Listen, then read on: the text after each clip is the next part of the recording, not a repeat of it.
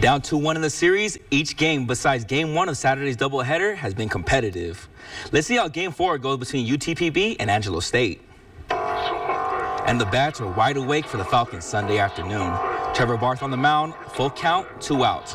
Batter swings and the batter misses on the high and away fastball. That'll close out the top of the 5th inning for the Falcons. Bottom 6 now, runner on 3rd. Payne Matthews makes contact and it gets past the first baseman, bringing in a Falcons run on the double. Falcons lead 4-2. It's the freshman, Drew Wensky. Sees a high changeup coming his way, hits it deep towards right field, and that'll be good for another run. Back-to-back doubles for UTPB. And the Falcons take Game 4, beating the Rams 6-5. The Falcons now stand at 8-4 on the season.